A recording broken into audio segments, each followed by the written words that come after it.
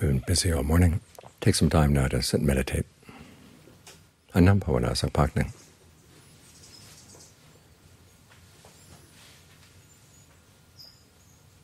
The Jhans say that when you sit down to meditate, you should check your posture. And they mean both the posture of your body and the posture of your mind.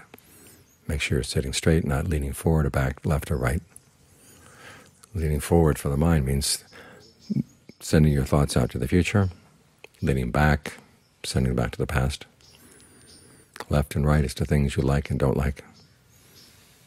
Just put them all aside for the time being. Let the mind have some time to be its own person, not be weighed down by its responsibilities.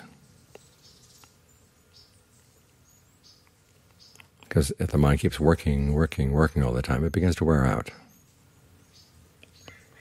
It's like a knife that you use again and again and again, and you don't sharpen.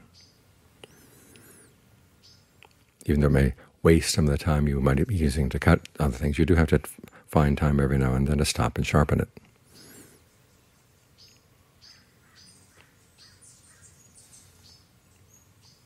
And then when the time comes to use it again, now it's sharp. It can cut right through things. Otherwise it gets dull, and it can't cut through anything at all. And you use a lot of strength and don't get much use out of your mind, because you're not taking proper care of it. Another analogy is eating. You could work all day without eating, but you get tired pretty quickly.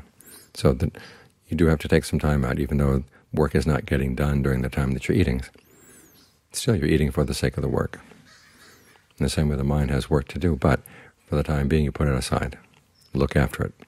Take good care of it. Allow it to find a place to rest with alertness, with mindfulness. This is the difference between resting in meditation and resting and sleeping. In sleeping you don't know what's going on. But when you're meditating, you can know what's going on in your mind. But you can be still at the same time. That way you develop not only stillness, a sense of ease, but also you develop good, strong qualities: mindfulness, alertness, discernment, concentration, all of which are things you're going to need to use as you work. So take some time out, be with the breath, watch over the breath and the mind. Try to find a way of breathing that feels comfortable. Learn where to focus the mind in the body so it feels at home. That way when you take care of the mind, it'll take care of you. And the work that needs to be done will get done, even though for the time being you're not being responsible. But in a large picture you are being responsible, because the better you take care of your mind, the more you take care of the mind, the more it's going to be able to do for you and for the people around you. So take some time out. Just drop all your concerns about the past, future, this person, that person, the people you love, the people you don't like. Just put them all aside.